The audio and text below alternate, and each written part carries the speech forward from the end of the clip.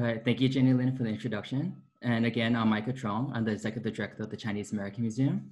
And thank you again for logging in today. I hope everyone's friends and family are safe and healthy. We're really excited today to host a poetry reading and a workshop with Stephanie Burt and Bovey Lee. And my colleague, Jenny Lin, will provide more details on how the workshop will work later. However, I do want to take this moment to acknowledge some of the individuals that dedicated the time and energy for the museum during this time. First, I want to thank the board members, and some of them are actually logged on here today, including Joe Kwan, Dorothy Tomashiro, and Susan Dixon. And to the board members that are logged on and I didn't see the names on your list, I do apologize if I missed your name. I also want to thank our staff who has been working really hard to create today's workshop. And we have more workshops and events planned in the future, and hope you can follow us on Instagram and on Facebook to be updated. Lastly, I do want to thank the City of Los Angeles Department of Cultural Affairs and the Big Read, an initiative of the National Endowment for the Arts in partnership with the Arts Midwest for supporting this event. And I want to remind everyone again that today's workshop will be recorded and we'll be making it available in the public in the future. So please check our website for the link. And I want to pass it back to Jenny Lin. Thank you, Jenny. Yay. Thank you. So thank you everyone for joining us today. It's our very first digital workshop, so Cam is digital. I appreciate everyone's patience with any technical difficulties. So thank you to my talent too, because I have been very much like, oh, is this gonna go well? So I really appreciate all of that. So I am the Public Programs Manager. I'm really excited to be hosting this workshop with all of you. So today we are going to be experiencing Stephanie Burt's poetry. In this first early half, we'll be discussing it, talking about components of identity. Bovey has made this wonderful art making activity inspired by this poem. So in the later half of this workshop, we'll actually be able to make art alongside and just hear a little bit more about what that art making is going to be about. So I'm going to share a little bit about our facilitators before we jump right in. Bovey Lee, I don't know if we can spotlight her, but Bovey Lee is a Hong Kong-born, LA-based artist known for her contemporary cut paper. Her recent works explore migration and its impact on one's sense of identity, home, and belonging. Lee came to the US to study art and has earned dual MFA degrees in painting from UC Berkeley and digital arts from Pratt Institute in New York. Shout out Cannoneers/Pratt Cats. Pratt. She has exhibited at museums and galleries worldwide, including the Nevada Museum of Art, Hong Kong Museum of Art, and the Museum of Craft and Design in San Francisco, among many, many others. Bovey is a big cat lady and self-identified fitness maniac. If she wasn't an artist, she'd be cooking and will probably cook for the museum very soon. Oh. So, anything you want to add, Bovey? Yeah, I think the cooking series will be a blast. Yeah, to be announced. That will be forthcoming. To be announced, exactly. Yeah. Stay tuned for that. Stephanie Burt, thank you so much. You're calling in all the way from the East Coast, so thank you. Stephanie Burt is a literary critic and poet who is professor of English at Harvard University and a transgender activist. The New York Times has called her one of the most influential poetry critics of her generation. Let's take a moment for that. Advice from the Lights is the last book published under Stephanie's former name, Stephen. In its early pages, Burt invites the reader to remember what it's like to covet something during childhood, even if it isn't gender-related. Stephanie likes cats, ferrets, cephalopods, and lizards, especially chameleons. Anything you want to add, Steph? Yeah, thank you so much for having me here. Also, this book, because of attention and generosity from people like the Chinese American Museum in the city of Los Angeles, is now in a second printing, so you won't have to, if you do want the book and you don't have it, you don't have to take a Sharpie and remove my dead name from the cover. It's got my actual correct name. Yay! Thank you, Great Wolf Press. Thank you to the NEA and everybody involved with the Big Read program. It's really an honor, and I hope this turns out to be a good use of your time. And I've been so enjoying looking at Bovey's work and Bovey's range of work, and we're going to get to talk about that work, which is what brought me here later in the hour. But I think I'm supposed to read first. I'm actually going to go over a couple Zoom tips first, and then I'll turn it over to you. Zoom tips. Tips. For those who Is are that not, that's like steak tips? what are steak tips? Okay. It's a way of making, I'm sorry, So it's a way of making I'm steak. about to share my screen for anyone who's watching and might get a little surprised. So share my screen over. So some Zoom tips for this workshop. As we mentioned, especially if you're just coming in, this part of the workshop, we're asking everyone to just keep their audio muted, as well as their video off, just so that we can make sure that there aren't any, noise coming in from things that we don't want. I want to share that there is a chat feature that we're going to be asking people to use whenever we go into the Q&A portion. You have the option to private chat and also select everyone. If you are choosing everyone, that's going to be everyone will see it. But if you are having technical difficulties, use the private chat, and you can actually private chat either Chinese American Museum, which you'll access me, Jenny Lin, or you can private chat Rochelle Schumar, my colleague who is helping me host this event today. There's also a feature that I'd like to point out, which is raising your hand, which if you click on the participants, you can raise your hand at that bottom little right button that says raise your hand. And then whoever is host, who is Rochelle, will be able to notify and see that you need some help. I'd also like to suggest that you have the rest of this workshop in speaker view. There is a couple different views that you can use for Zoom, but this is going to be best experience in speaker view.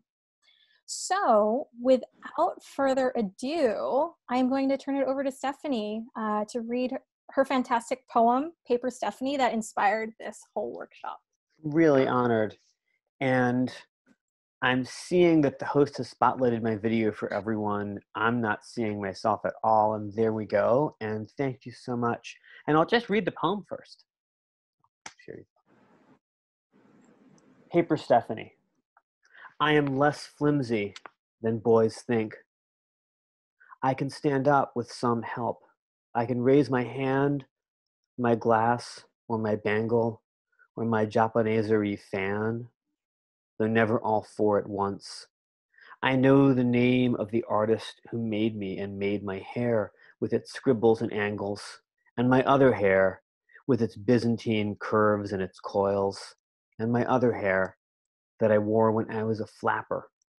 I have been cut out, refolded, unfolded, and put back into a folder.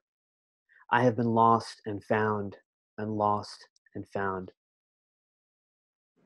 Someday I will be left in a cardboard box, the kind loosely associated with shoes. Should I fear scissors or love them? Once I was colorless. I was self-consciously artistic. I was a fluster magnet. I was scared. I rang my new telephone. I was the bell of a ball where even the gloves were bell-shaped. I could not hear. I did not look like me at all. A pencil mark grazes my ankle. A chestnut stallion, tilted an inch off the vertical, propped on 3 out of 4 legs, watches over me from the jury-rigged off-white lean-to of an envelope that serves him as a bedroom or a stall. What if I had a side you could not see? Once I was interchangeable, then I was loved, and now I am not so sure. I have been upside down, my face in thick carpet, in coach and spring-wheeled trap.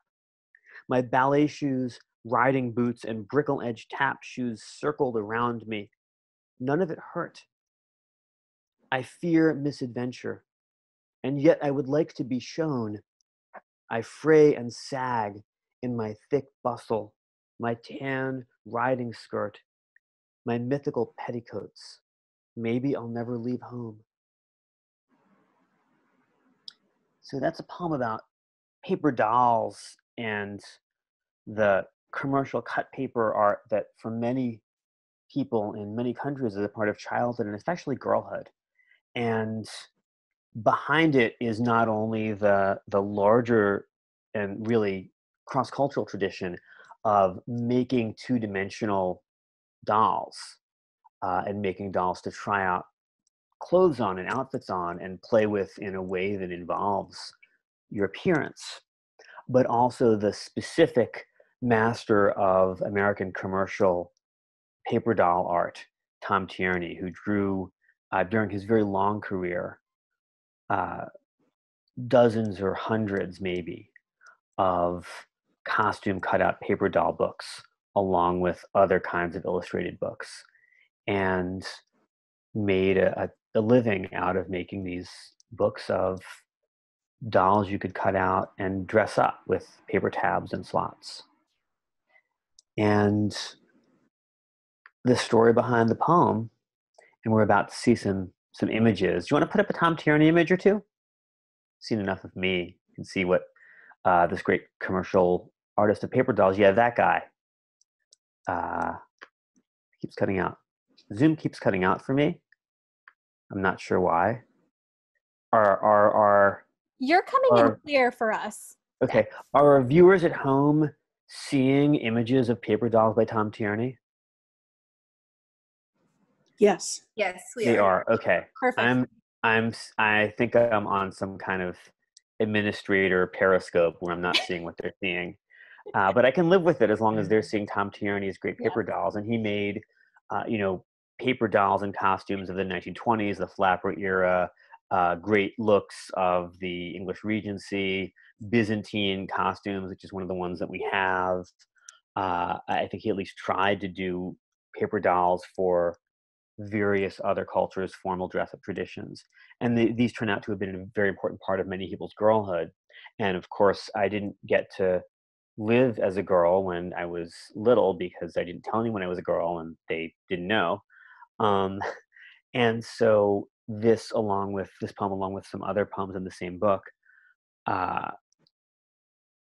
looks at the pieces of girlhood that I sort of missed in real life.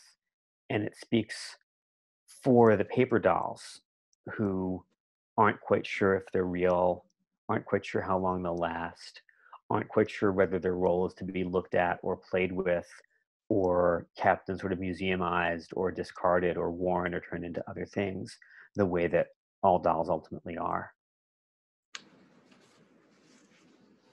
Thank you so much for taking the time to share that component. I'd like to invite, either Bovey or anyone from, at their home, if they'd like to ask any questions using the chat function, just about what you've just heard with the poem or just anything about Stephanie's work as well. So when I saw Bovey, when I first read the poem, I was so moved by it, and I such vulnerability coming through. The voice just felt so authentic and true. Oh, thank you. And of course, it's incredibly visual and artistic, and also I don't know, the universe aligned that day that I happen to be a cut paper artist, and I'm seeing all of these descriptive, beautiful words. I was struck by so many of the words that I have been cut out, refolded, unfolded. Mm-hmm. I was colorless, was self-consciously artistic. So, in your honor, Stephanie, I made a little. Can I show it to her? I made a little. I made a little doll based on your poem, using your imagery. So like a Japanese fan and the Byzantine coils, the bell-shaped gloves. So much. That is just. Right. Can we get all of it on frame at once? The ballet shoe and the riding. That's amazing. Can we get all of it in frame at once? I'm just so moved. I also actually have it scanned into the PowerPoint. I'm happy to share it too. Oh, wow. I did not know this was coming. Yeah, we're going to hit you with that. I wanted to surprise you.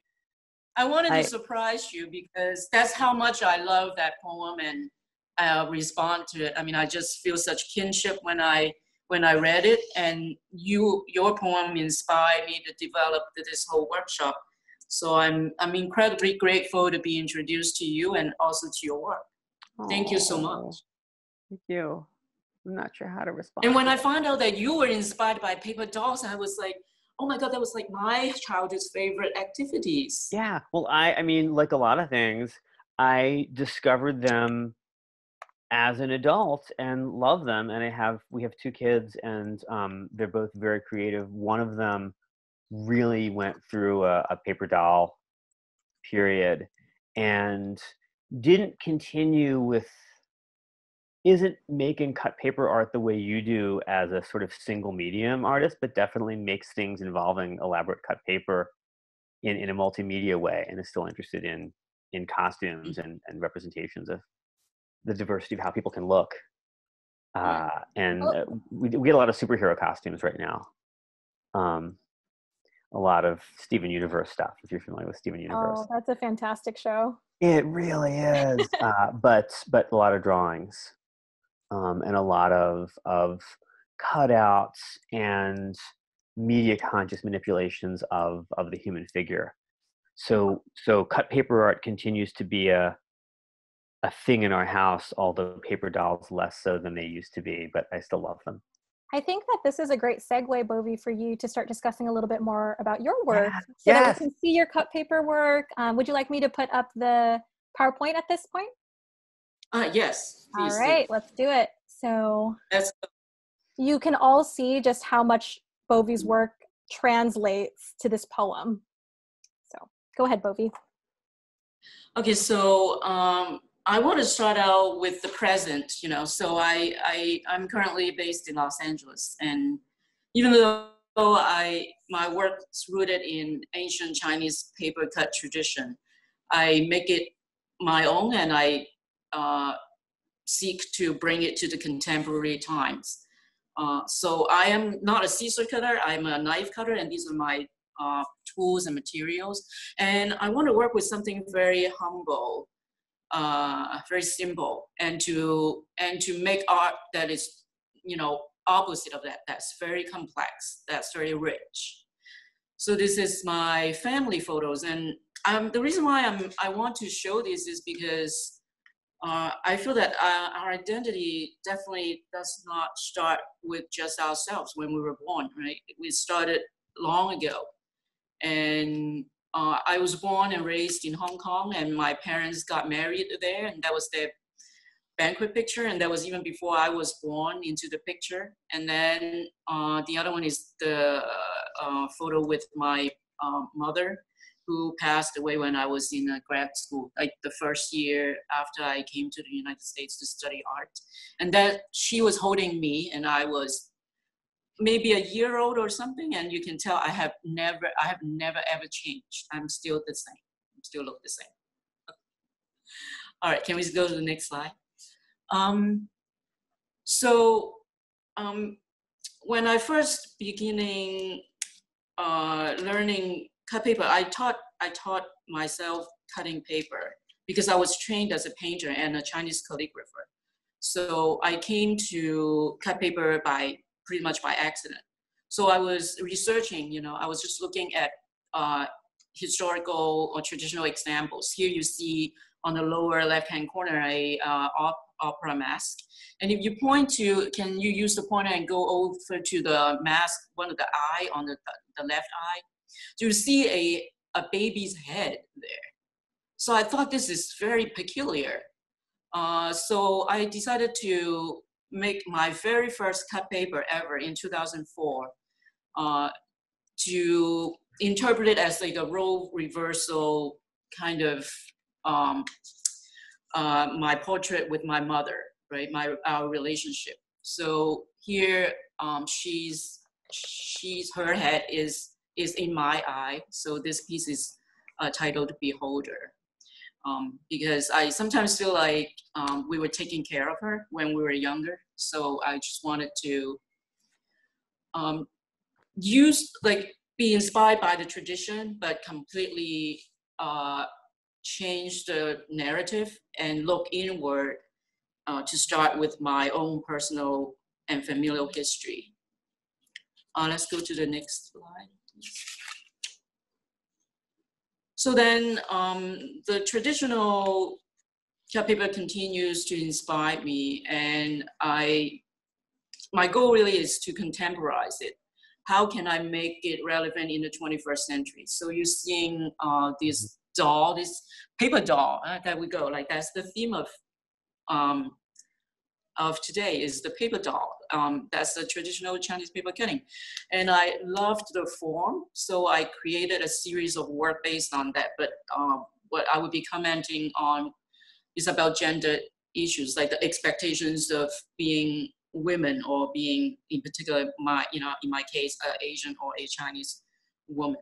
So sometimes we are not asked to be outspoken, for example. So that's one of the work. It's called Childhood Torture, Covering Mouth. Is what it's about. Like when we were in grade school, teacher was very strict. If you talk too much in class, they would ask you to cover your mouth the entire class so you could not speak. So this is what the piece is about. And I made a series. I think they're in the next slides, if I had included that. Yes. Okay, so this one is called Polling Years. Like if you were being bad, you're making too much, commotion in classroom. That's one of the ways that teacher make you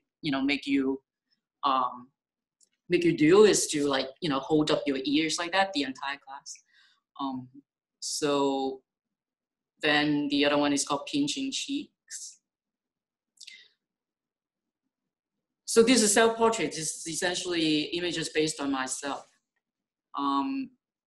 So this piece is called Temple of Heaven. When I looked at you see the lower left-hand corner there, that's the original Chinese paper cutter, but I pasted my head and using the Temple of Heaven, which is a very well-known landmark in Beijing, on my head as if it were a hat. So sometimes I feel like I'm like a representative of my entire race, that feels like you're wearing a very big hat of your entire country. Yeah. Do I have another slide? Yes. Okay. So this is called Trading Identity. I made it soon after I became a US citizen, when I sworn in. So, and at that time also that was, not that long after Hong Kong was returned to China in 1997. So the immigration journey was extremely long. It took me 11 years to become US citizen. So during that time, I felt like an octopus because I just had to do this, that, and that. Like there was just a million things and paperwork and ID cards, and all of that. So that's how I made this self-portrait as an octopus, in order for me to trade my identity to become American.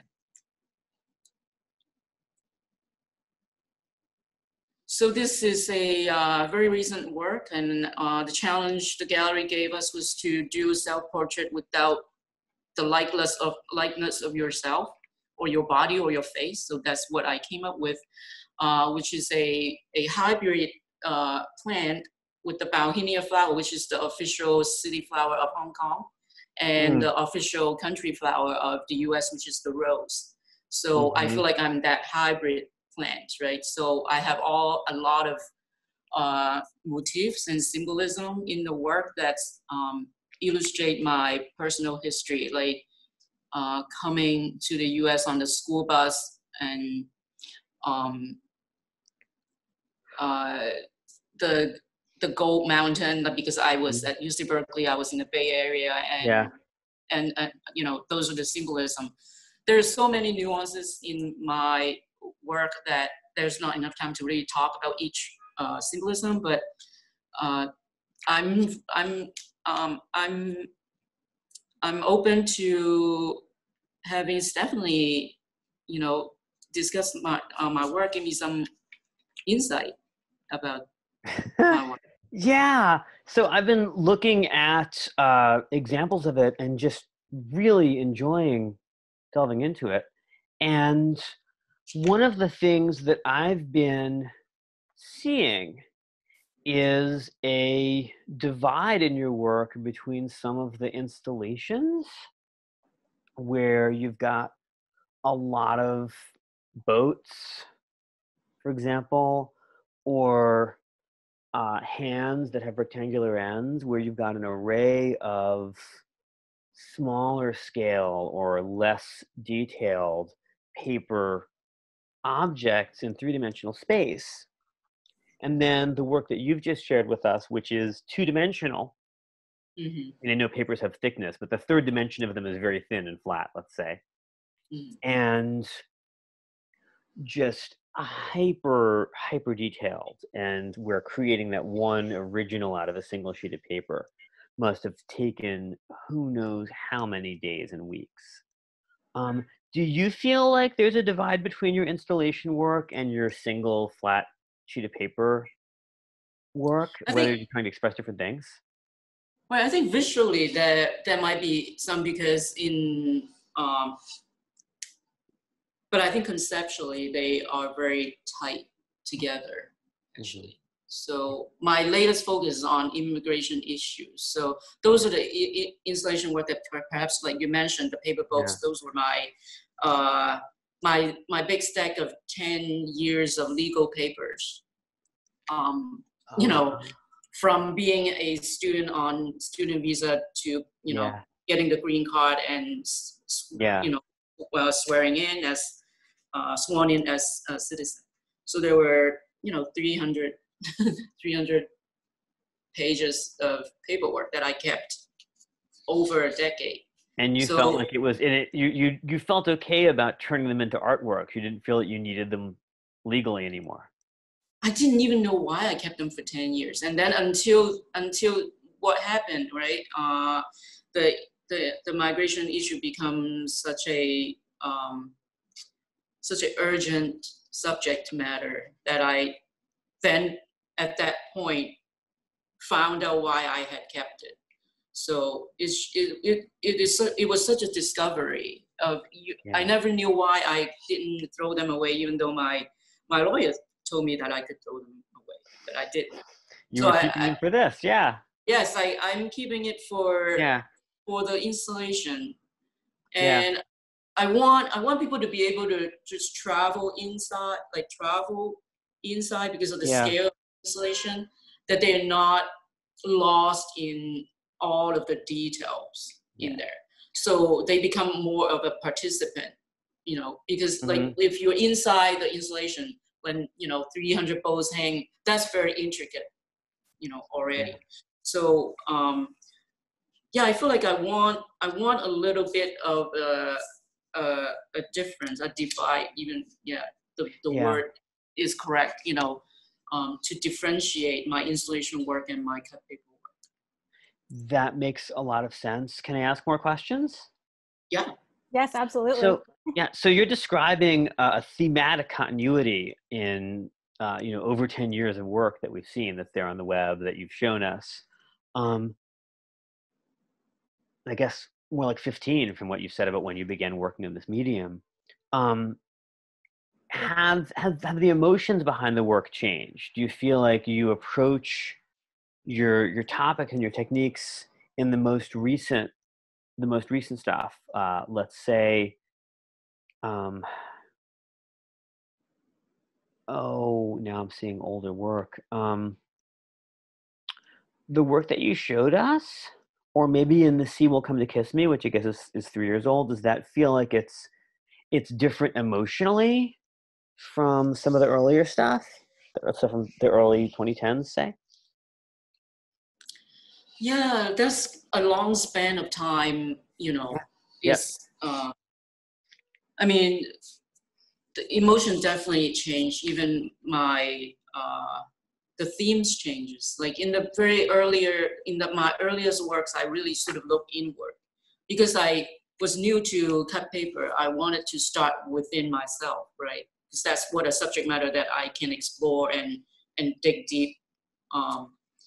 So I started with that, and then I expanded that to environmental issues in nature. And I know that you also are passionate about environmental studies, and your work also is incredibly personal, but you know, you have a passion for environmental studies. I mean, to me, we are such, you know, fluid, three-dimensional people that there's not Like, I feel that if you are honest, there should be a variety of things that you want to explore and express, right? So at some point I just thought, okay, enough about myself, because I had, I had done it. So now it is for me to extend my worldview into what is around me. But it is an extension of me. It's not separated from me, right? So for me, nature has always been important in my work. And I really feel that we're so disconnected, and that's really because my work, everything has to be connected. So I need to bring that back to us, right? Through my one piece connected paper cutout. So and then the same way, like immigration issues, right? So there's this othering, that's happening, us versus them, that disconnected us, divided us. So I want my cut paper to also, connect that thread, I love that way of describing it.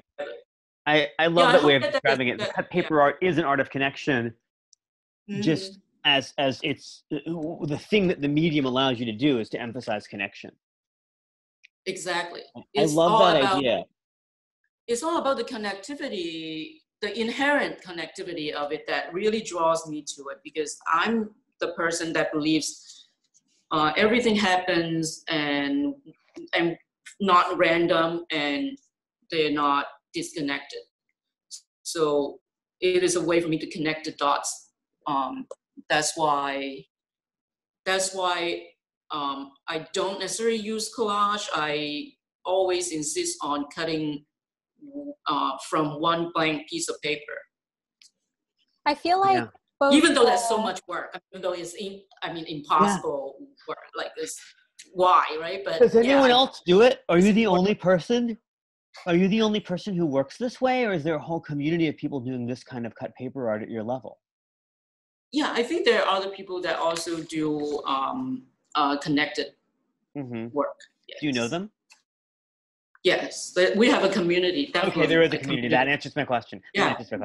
Yeah. I feel like because the DIY, I don't know if you remember the 2008 economic crisis. That's when the DIY movement really gotten very popular. So then there was a surge of young cut paper artists that wanted to involve in the medium.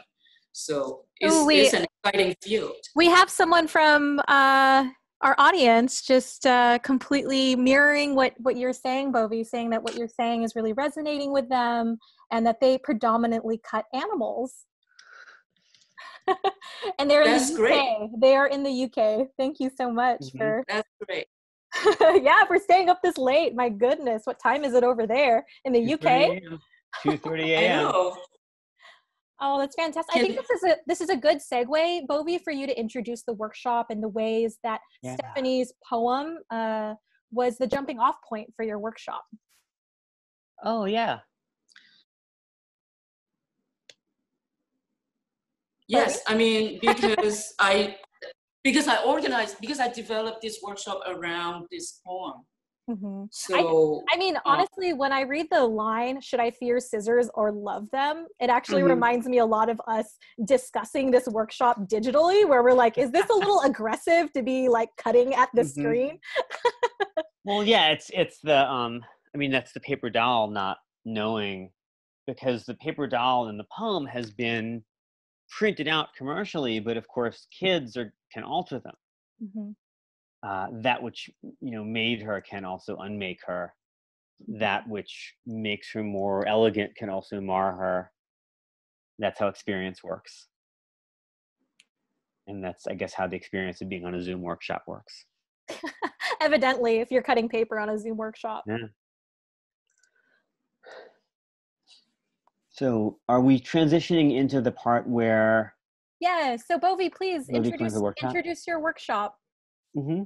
Okay, so the workshop stay quite true to the poem. So we're going to work with paper and cut out And we're gonna do some collage, and there's two approach that I want to show you guys, and also some materials, and the template that we all sent you. I don't know if everybody downloaded that.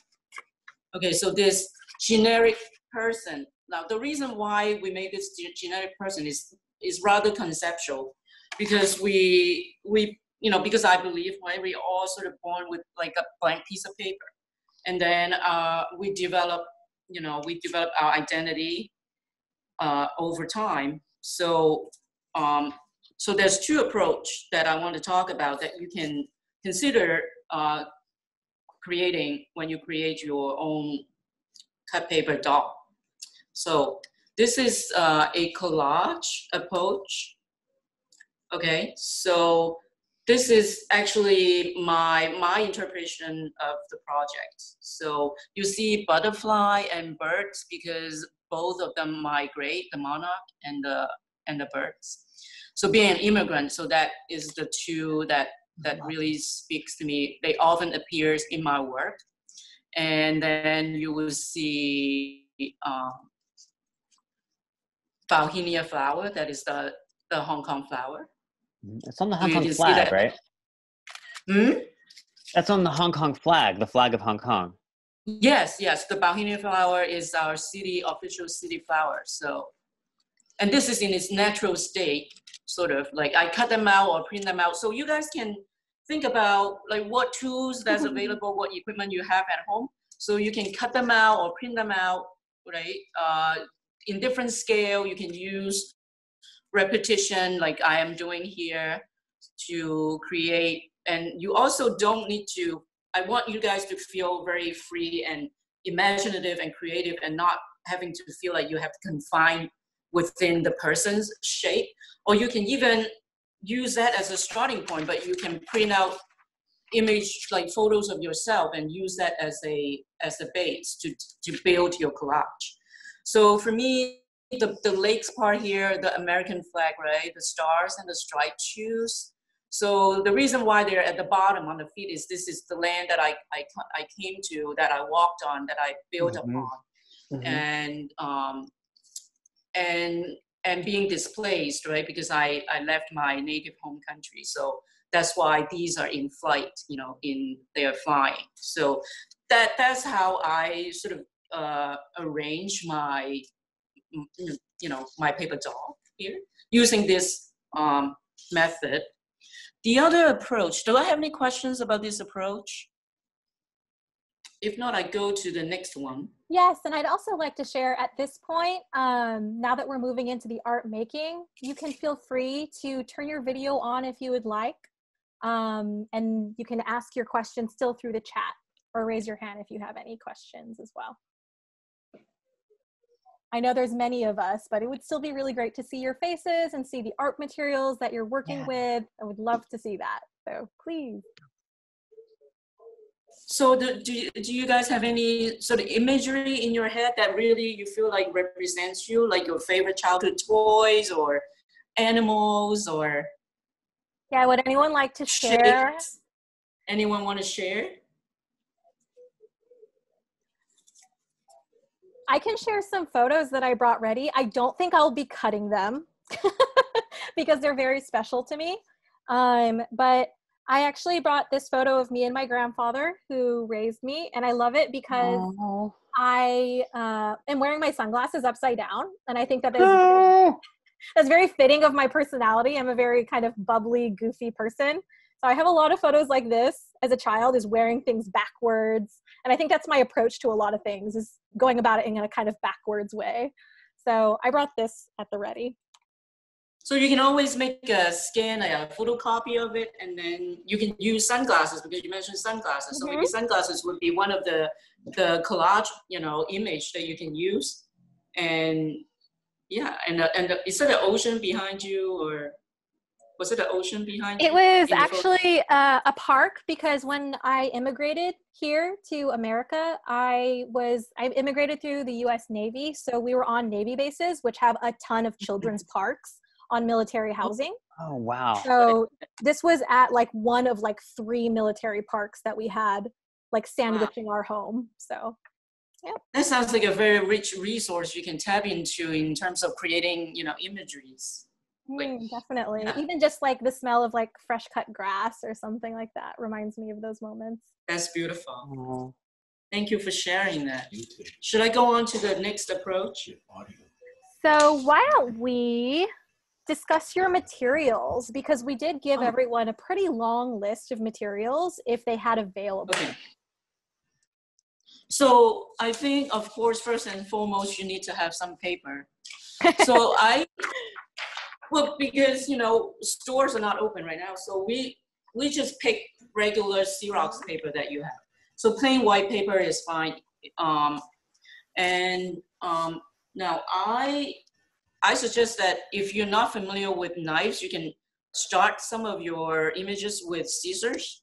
But because I'm a knife cutter and I use X-Acto knives, so if you have craft knife at home or even box cutter, that you can try using mainly to cut more details, right? Because scissors cannot get to like really detailed parts. So you can cut out the big shape and then use the knives to cut out the finer details if you like.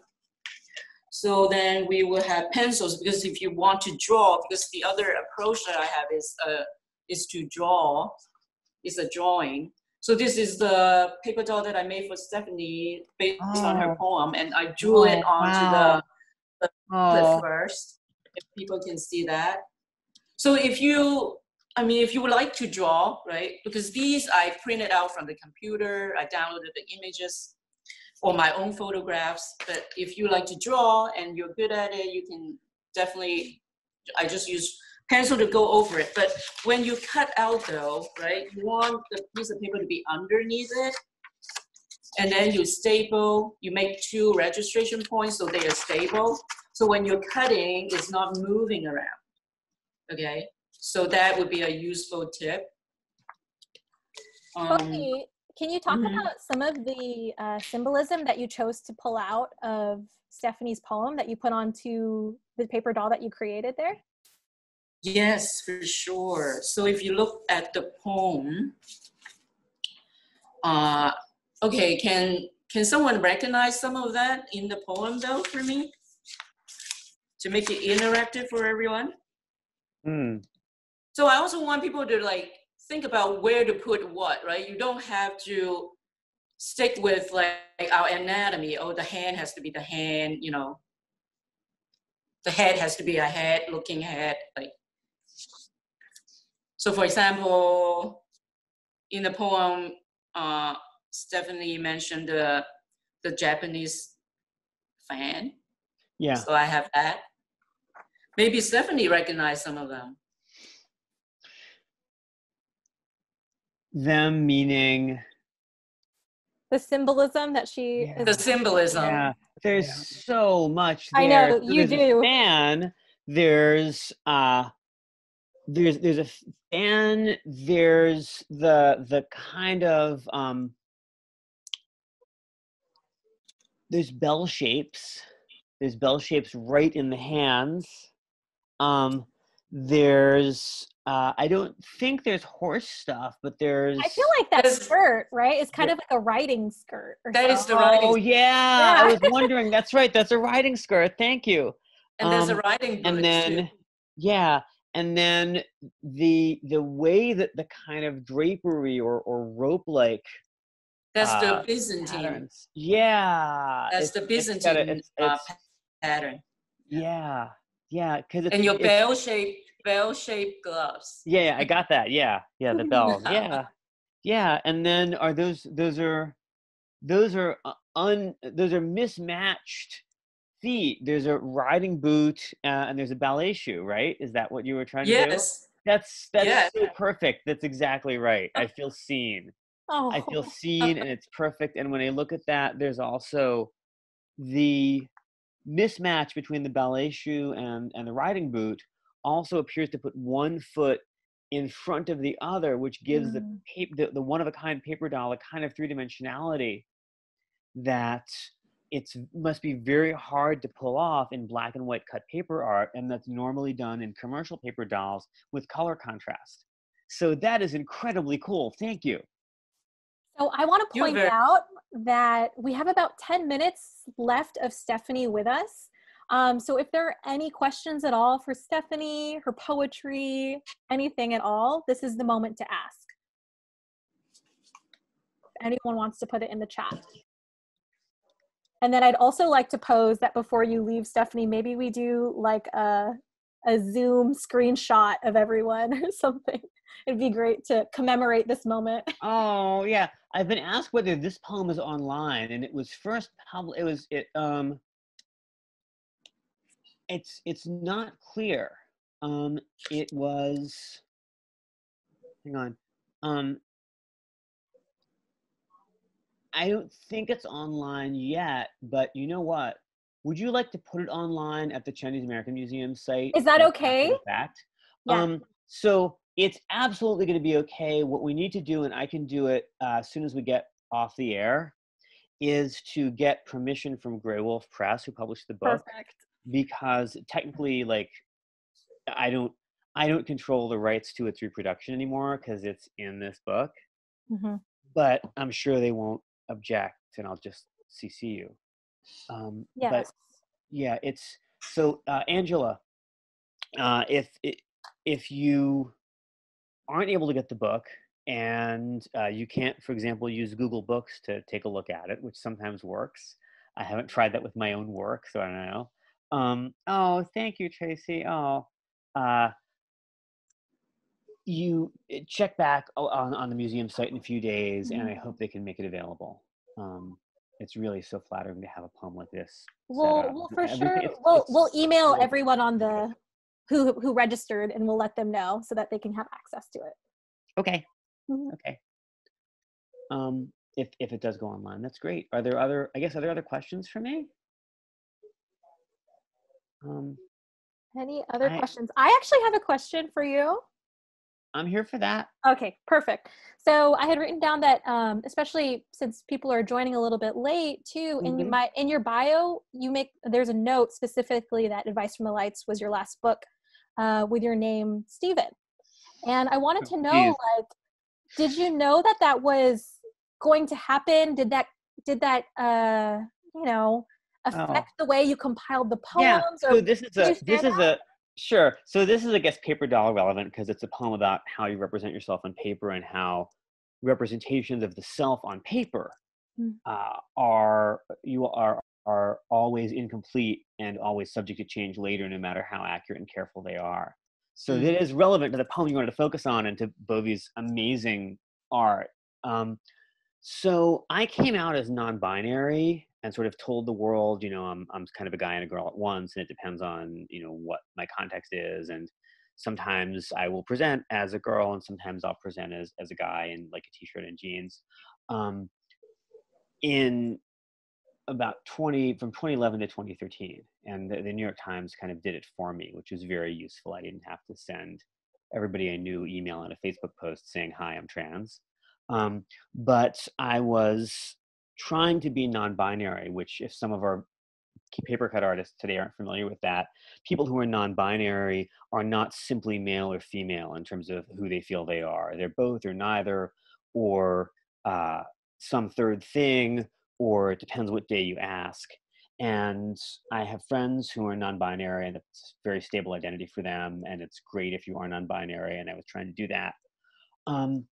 And that's actually not who I am. I'm a trans woman. It's very simple. My gender is female. People didn't know that when I was growing up. And we fixed that. And I was trying to figure out whether that was a good move for me to take, and whether I was known as Steph for a while informally, and I still answer to Steph. But I decided that Stephanie was the right name for me, and in fact, I'm binary, and I'm a girl, and please make a note of the correction. During 2017, I knew I was going there, and a lot of the book Advice from the Lights, it's coming out book. It's about a book about figuring out who I'm supposed to be and what my gender is, and what it would have been like to grow up with the gender that is right for me instead of the one that was wrong for me. And when that was going to press, people who knew me knew that I was deciding, and I wasn't sure what I wanted my name to be, and there are poems about that in the book. And Grey Wolf actually asked, are you sure you want us to send this to press with the name you currently use? Because we know you're figuring things out. And I just wanted the book to appear. And what I didn't want was to change my legal name twice. And I didn't really know what my name was supposed to be. So I just said, go ahead and, hit print. I just want the book to go out there in the world. And because the people at Grey Wolf are wonderful, they had a cover design, and I don't know how conscious they were of this, that put the name on the cover in green sans serif caps on a black background in the center of this very girly, beautiful, collage-y pink and green page. And that means that when I sign or encounter copies of the first edition of the book, which has my dead name, dead names are the names that trans people no longer use, and I understand why you were doing it here. It's considered rude to bring them up, usually. Oh, hi, Charity Wilson. Thank you. Stick around. Stick around for Bovey Lee. But they printed this amazing, amazing cover in such a way that when I signed the book, I could just take a Sharpie and correct it to Steph Burt, which is the short form of my correct and current name. And largely, frankly, because the city of LA decided to love me this much, the book's been able to go into a second printing with Stephanie Burt, which is the name I used and my first choice name now on the cover. So that's the story of the name.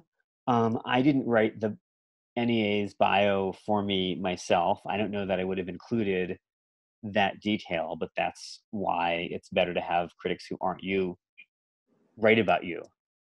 And I'm grateful for all the attention, and it's not wrong. And there's other poems in this book and in the work that I've done since that are about other forms of two-dimensional visual art. Although I don't know that I've written anything about specifically cut paper or paper dolls since then. Maybe we should talk. We have another question too. Yeah. Is Stephanie, do you have any advice for people who want to start writing poetry? Where do you start? Yeah. So that's from Rochelle. The first question is, what are you reading? Read widely. Read until you find someone you want to imitate. It's very rare for people to write poems they want to keep that sound like them without writing poems that sound like their favorite poet first. So read and read widely, and read the past, and read people who you found for yourself. Read magazines. Try to find people who might share your taste in poetry. You can do that online. You can do that by going to local writers groups. You can do that often by taking classes and taking poetry workshops. And translate. W.H. Auden, who's a poet I like a lot, said that the only real school for poets was translating. And you don't have to be fluent. I know that a lot of people who are following this particular broadcast are likely heritage speakers of Chinese, who may be from all the way from fluency to my relation to Hebrew, which is I can kind of sound it out. But you can translate in the sense of taking a poem in one language and making a poem in another inspired by it, even if you're very far from fluency and from a language that may be yours or maybe not yours. I've never translated from Hebrew or Yiddish, which would be the heritage languages for what it's worth, but I translate from ancient Greek, and that's really fun, and I get effects I would never have gotten if I weren't adapting poems from ancient Greek. And there's a couple of those in there, and that's the best quick way to learn to hear what you're doing and to learn about all the sonic choices and word choices that you make when you're writing a poem, is to start with a poem that you admire that's in a language that's not your language and try to adapt it. So read widely, try to find friends and peers who will read your work. In academia or out of it. You don't need academia, although some people find it helpful. And translate. That's the advice. Thank you so much. If there aren't any other questions, I would like to invite, if people are okay with us taking a bit of a screenshot before Stephanie leaves us. Oh, yeah, I have kids I have to deal with, and I'm not doing the workshop. If you're okay with putting your video on, this is the moment to turn your video on so that my social media person can take the screenshot. Oh, hi. It's so cool seeing everyone's faces. Hi, everybody. Hi, everyone. Hi. Hi. Hi. Thanks for tuning in. Hi. Yeah, Bovey, can we talk later about like more of your work? Because I really want to keep this conversation going. We'd love to. I would love to talk more about your work. Cool. Okay. We can get contact info through the museum. Yes, absolutely. I really don't want to take time away from all of the awesome people who've signed up to actually make visual art with Bovey Lee. Yes. This is your time, not my time. But are we taking a screenshot? Yes. Alyssa, take the screenshot and then go ahead and message when it's all good. So everyone just wave. Say hello. Hi. Hi. Hi. Hi there. Okay. Okay. I think we're good then. Okay. Do you need anything else from me, or can we move on to the? I think we're going to jump right back into art making. So thank you. Thank you. I'm going to ask you one more question before I go. Can you show me some of the results if people are sharing the results? Because I want to see this. Should That would be great. We will stay in touch. And again, I'll put it in the chat again because it's kind of scrolled away. If you've got questions for me, Twitter. Should I put my Twitter? I'll just put my Twitter in here because my Insta is not really public in the same way. I know we were looking for you. I am on Instagram, but I'm the kind of person who lurks and you have to have permission to follow me. And there's, like Twitter. That's very big poet God. Instagram or Twitter outlet. Honestly, I hadn't thought of it that way. I'm on Facebook. And that's not big poet. If you want to find me on Facebook, you can do that. You can also just email. I'm going to put my official email in here if people feel like Twitter is scary. Awesome. I can be emailed at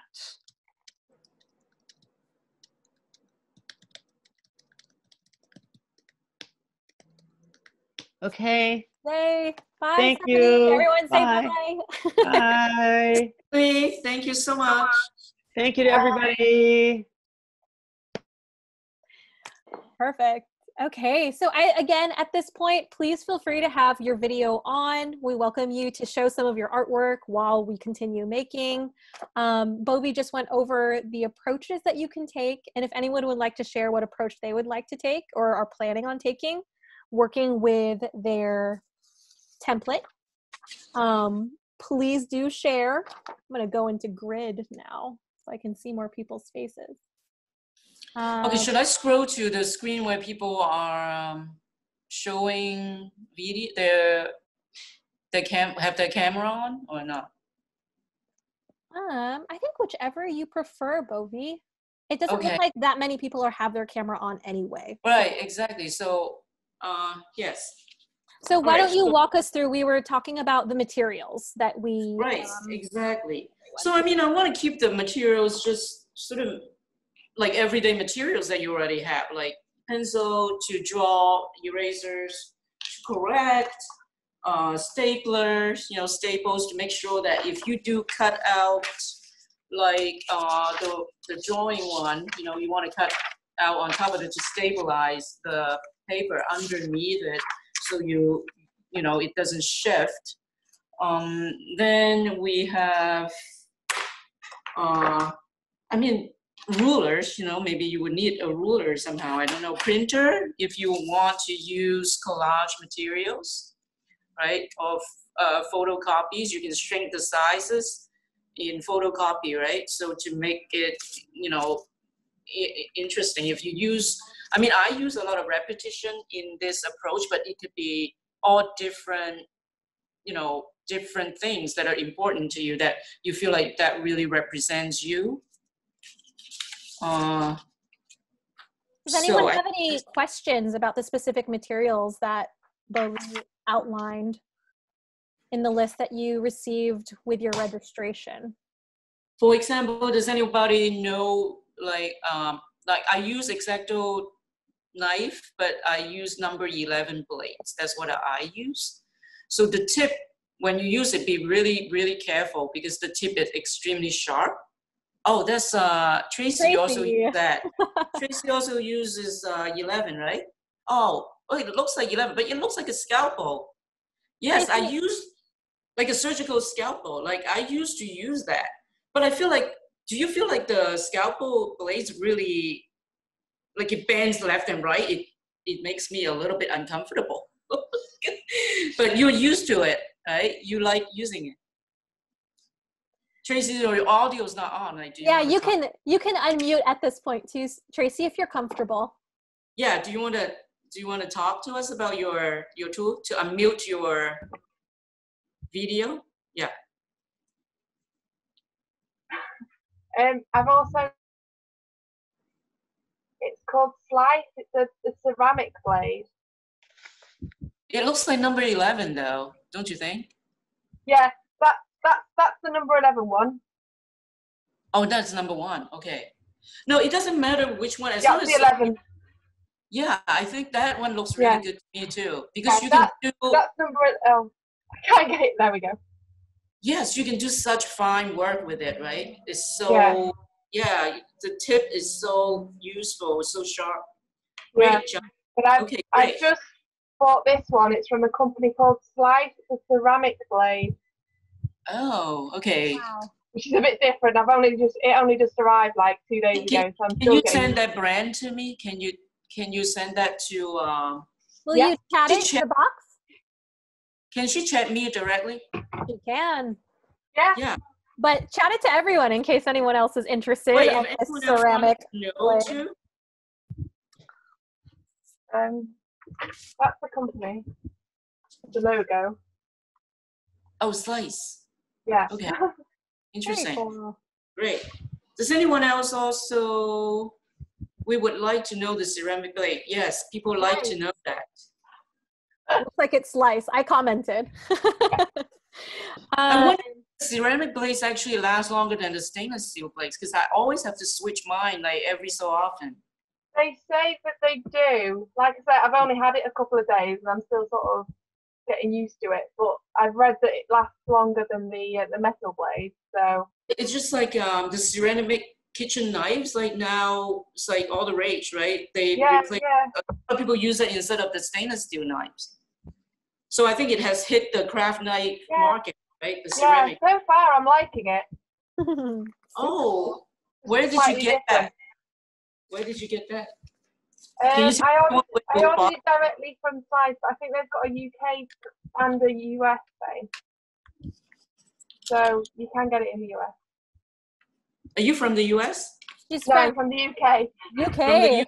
Yeah, I heard the accent there. So, welcome. Yes, I'm still awake.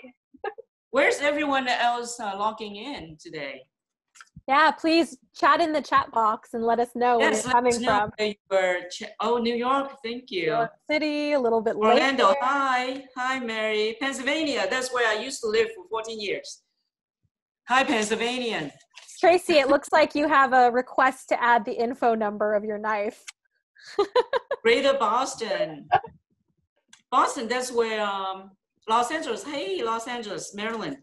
Hi, how are you? Monterey Park. The Chinese food's great there. Very jealous. Thank you so much, everyone, for tuning in.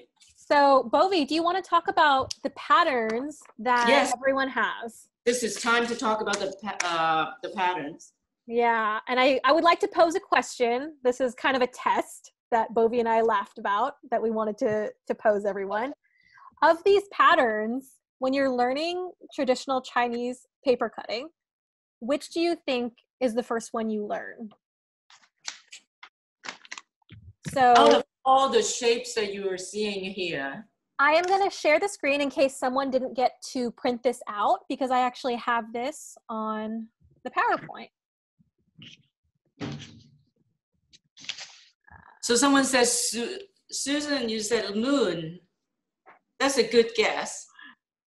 So we right here. So we have the sun, moon, water drop, geometry, cloud, leaf, sawteeth. Hello from Thailand. Wow. Amazing. All right, so we had one guess for the moon. What else? Hello, Los Angeles, Lorraine. Salty. Okay, should we? The sun. Oh my gosh, Rochelle. Rochelle. Rochelle got it right, which is the circle is the one that you would start cutting. And, you know, some really straight master cutter craftsman would probably make you cut it out from like a blank piece of paper without any drawings on it to help yourself. You know, you just cut a circle out of like just using scissors without help on a blank piece of paper. So let's try that together. Shall we? Do we have paper? Yeah. Okay, if you have paper, like you can do with me because I made a bunch of cut paper earlier using these basic patterns. So we can practice these basic patterns and make a little quick cut paper together. If you want to do that with me, I would love that. So what you need to do is to start with your rectangular paper, but you need to make it into a square. So I'm gonna switch my camera view here. So I don't know everybody's skill level, so I'm just gonna start from the beginning. Is if you want to work with a cut paper, generally you want it to be a square piece of paper. So the quickest way to make a square piece of paper is to fold the paper into this, fold it up so that it becomes a triangle. And then you just cut the part that's rectangle, the long narrow rectangle, cut it away, open it up, then it is your square shaped paper. Are we following? Okay, if you have a square piece of paper now, am I going too fast, people? Can you let me know? I think this is good. If I need to slow down, you tell me, okay? Okay. So then we are going to fold it in half. And then fold it in half again. Okay, so we have a little square, okay, like so. I feel like I'm washed out in the light, is that right? All right, so now the challenge for everyone is cut a circle out of this piece of paper. So this is a little cheating already, right? Because we folded it. So what you need to cut doing the circle is just to cut this part here. So you just cut a quarter circle, like a curved line. So let's try that. And show me your circle once you have it, okay? So try to imagine how that curve needs to be when you're cutting it. So you want to make it a perfect circle, if possible, without using any tools, just the accuracy of your eye and your hand coordination. Okay, so that's my circle. What do you think? That's pretty good. It looks kind of like a melon. So we can like kind of perfect it, right? So you can kind of perfect it because Zen Buddhists, they spend their entire life cutting this 30, 40, 50 years to make it perfect. So, okay, I'm almost there, okay? I'm almost there. But it's okay. It doesn't have to be perfect, just so that this is usually a training for eye-hand coordination, right? Because accuracy And precision is so important in cut paper. So if you have that skill, you know, and the motor skill and the eye-hand coordination, then you have a lot of flexibility in terms of cutting whatever you want down the road. Does anyone have their circle to share? Can someone share their circle with me? This is my circle after I edited it. Oh, I see Kavine. Very nice circle. Very good. Carol, that looks like a perfect. Oh, wow. Carol, Johnson. Wow. You all already, all of you have a lot of experience already. I know. I think oh my God. I think they're all Zen Buddhist monks. They know circles. I think you are all already masters in this. Okay. Great, beautiful. All right, so now let's fold it back. So if you only fold it twice and you cut a shape, let's cut a very simple, like the pointy part, the cone, the shape, the cone end part. Let's just cut something like a square, right? So if you just need to make one cut in the tip there, just one cut. So you can keep opening it up and see what result you're getting. Right? So this is this perfect little diamond shape or a square.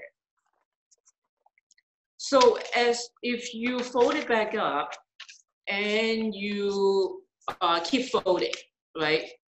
So now if you fold again, and it sort of looks like an ice cream cone shape now, right? So you know that how many shapes will you be cutting out on both sides, right? Okay, let's do the leaf shape, the number 6 here. But you only need to cut half of it, okay? So imagine just cutting half of the leaf and you cutting with the edge that's folded, okay? So I'm gonna show you how to do that. Can you move the camera a little bit, Bovey, closer to where you're cutting? Or move your... Oh, right. Yeah. I see, kind of like a... So this is the part I'm cutting out. So I'm gonna open it up. Voila, so you have this shape. If you keep, like if you cut the other side, a different shape, you can just cut straight lines, for example, just cut a triangle, maybe a small triangle first, and then a bigger triangle.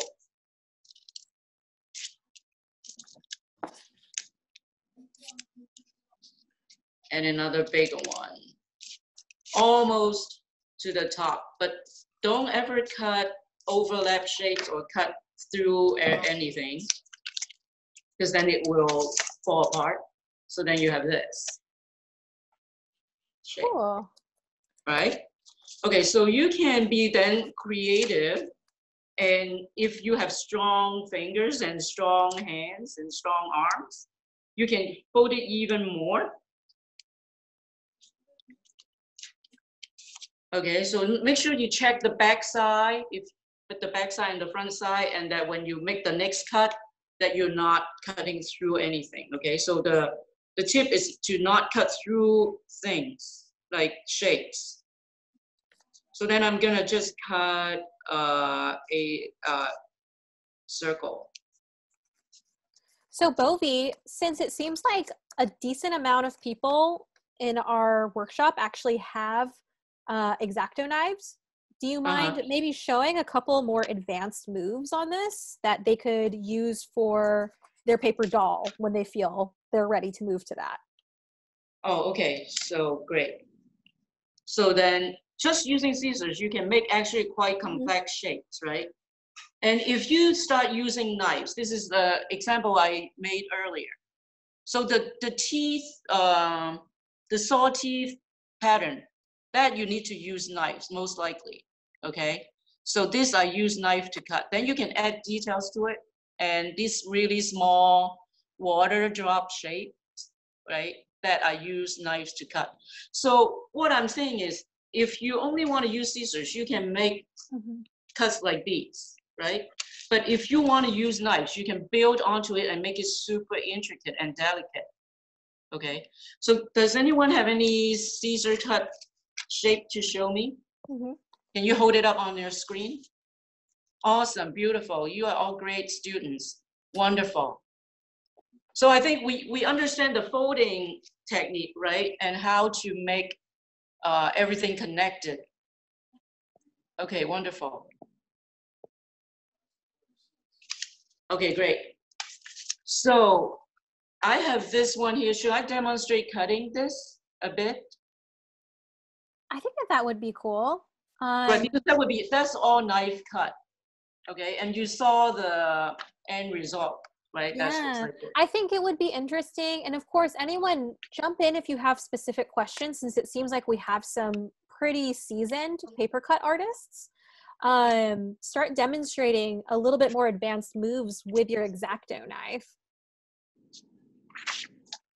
So I have someone here. Yeah, show us an example with your knife is what I'm seeing from our chat. Oh, okay. So right now I'm going to cut. Can you see well? I feel like the light is quite strong there. Mm-hmm. Okay, I think what would be slightly challenging would be when you're cutting the fan, because the lines there are quite thin. So of course our paper cutter always pride themselves with the thinner the lines you can cut, the higher level of skills you have. And so I'm please, going to, while you're watching Bovey, feel free to make on the template that we provided you. If you didn't come with a knife, this is a moment where we encourage you to collage, think about your identity, and what you would want to add to the template that we provided. so I'm cutting the fan out very carefully in thin lines. Now, one of the tips that I always give people is when you're cutting thin lines, when you go to the where 2 points meeting, you want to lift your knife up like this so that you don't overcut. Otherwise, it will cut. It would cut the line. The line will break. Right, you lift it up like that. So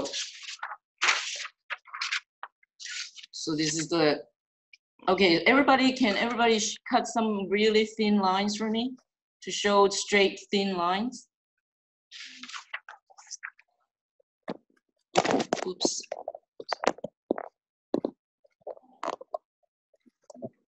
How thin can your lines go?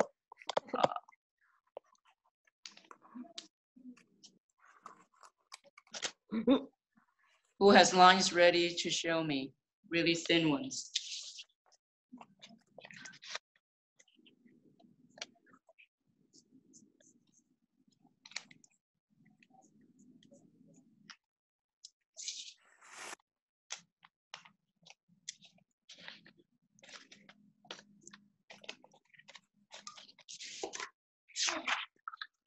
Not yet.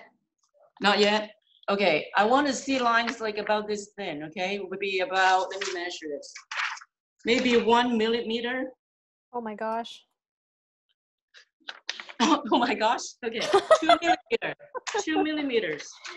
I don't have a knife, but what I'm doing right now is I'm collaging using some old mail that I received because of this lockdown. I have a ton of mail. Okay, do I have any examples to see? Let's see some. Show me, okay, show me your screen when you're ready. Oh, Suzanne, it looks like, oh, and Tracy, that's a really thin one. That is very good. So now, to be a good paper cut artist, your line quality has to be very good. So what you want to practice, if you really are serious about this medium, what I want you to do is to practice cutting really long, straight, thin lines to begin with, to practice that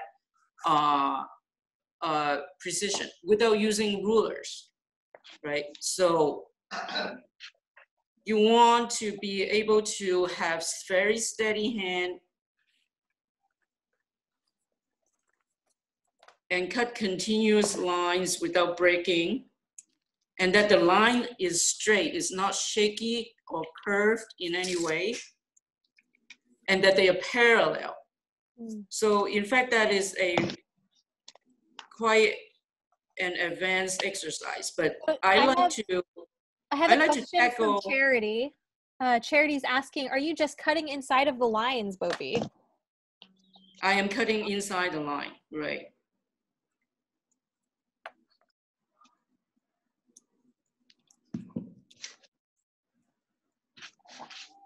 You always cut inside the line.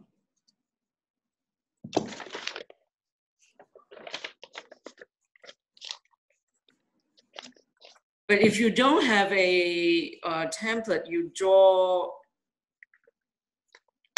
ahead of time, you're just cutting on a blank piece of paper. Your mind needs to create that line for you to follow, so you don't cut through. So what you want to achieve is this, something like this, right? You want to achieve really straight, long lines, and they are thin.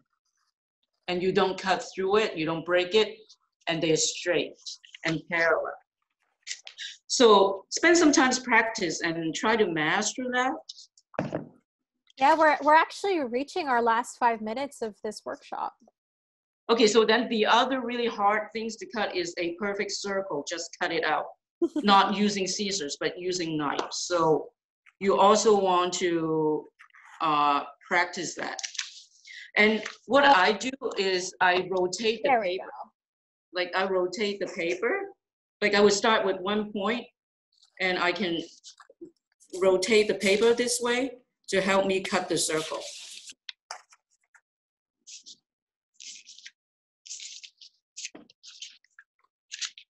Or because sometimes you might be working on a really big piece, you can't rotate the paper, then you just have to rotate your wrist. Right? You cut the first half and then you cut the second half. So what you want to do is also to practice cutting good curves, good straight lines. That's a very good way to start. And then after these two shapes, then you would want to practice the cloud shape, where you are doing curvilinear shapes.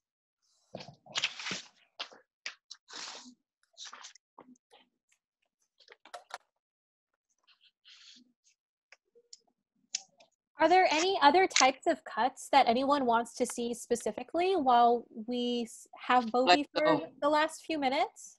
Okay.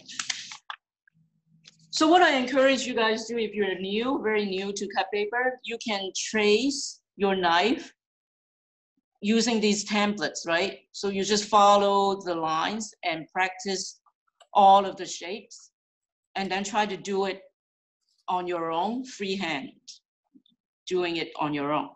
So that would take you some time to get through all of these basic shapes.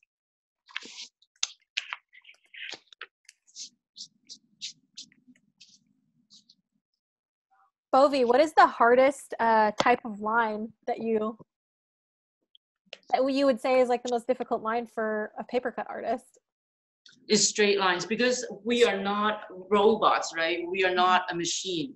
And when we don't use ruler, it's very hard to cut straight lines completely straight without using any help. So there was like a piece that was 3 feet across. So it's about this big. Where am I in my camera? Like this big. And there's lines going through from like everywhere like that. So the lines are all 1 millimeter long. So to not cut through it, because the paper I use is thin too. The paper I use is much thinner than this photo paper. So I use Chinese paper, right? I use Chinese rice paper. So that doing that kind of cut is, because you can't go back, if it's broken, it's broken. First of all, that's that sense of threat and danger. That's also thrilling when you can pull it off. And I'm always just about that adrenaline rush, you know, when I can pull that off. So we have a question from Charity. Do you have an Instagram? Okay. Sorry. I do paper cutting as a hobby. And can you recommend someone to follow for those of us who are new to this type of paper crafting? I would follow, oh my God, like, who do I follow? Who do you follow?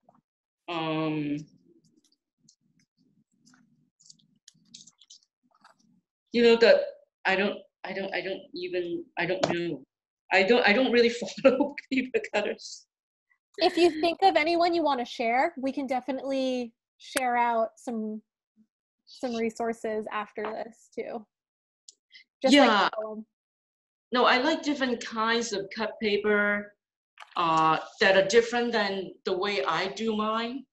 So I have a friend, his name is Brian Detmer. He cuts books. I don't know if anyone knows Brian Detmer. Has anyone heard of that Brian Detmer's work? And of course, I love Kara Walker. Yes. Kara Walker cuts silhouettes.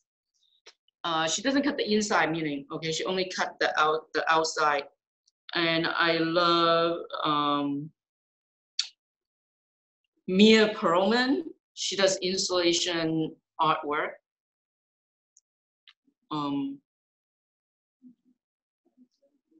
I love this Chinese artist.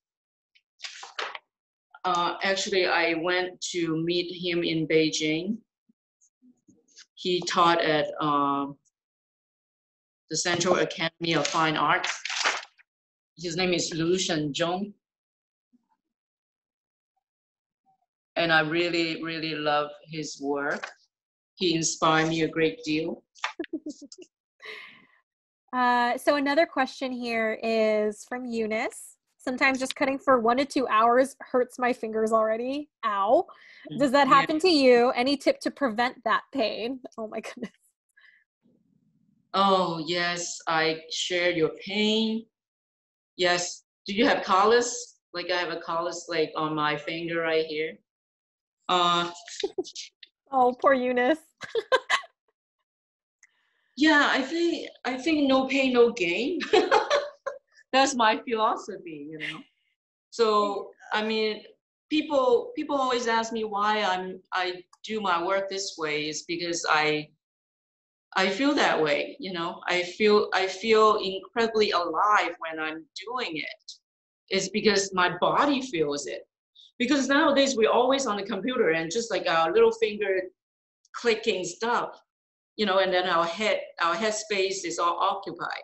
We don't really use the rest of our body. But for cut paper, you have to be so mindful and conscious and connecting your mind, your brain with your whole body, your breath, right? You slow down, and then hours pass by, and then when you get up, like every time after 4 or 5 hours went by, when I get up and be like, oh my God, right? So I somehow find that sensation of my body, you know, very essential to feel present. So yes, your fingers will have to get used to it now, right? So we are now pretty much at the end. We're a little past the end of our workshop today. I know it went by so fast. I wanted to invite Bovey, if you're okay with it, because I want to be cognizant of your time, that we get maybe one more paper cutting example, and then we all say thank you and maybe show some of the work that we've done today. Mine is definitely not as detailed as Bovey's. But Bovey, can you show us maybe one more example that you'd like for the crowd to see? Okay, how about I cut a braid. Oh my gosh, Becky, that is I'm just seeing Becky's, is that a Statue of Liberty that. fire? How cool. Super cool. password. It's just password. Ooh, wow. That is so cool. Thank you so much. I love it. Thank you for sharing. So I hope you guys will create the paper doll and build your identity images on top of it. Can you move your camera a little bit? We're actually not, it's out of this shot. There we go. Here. Okay. So I'm cutting this rope shape. Wow. You make it look so easy. So the rope shape is so so useful. You can do hair pattern, clothing pattern, rope pattern. Any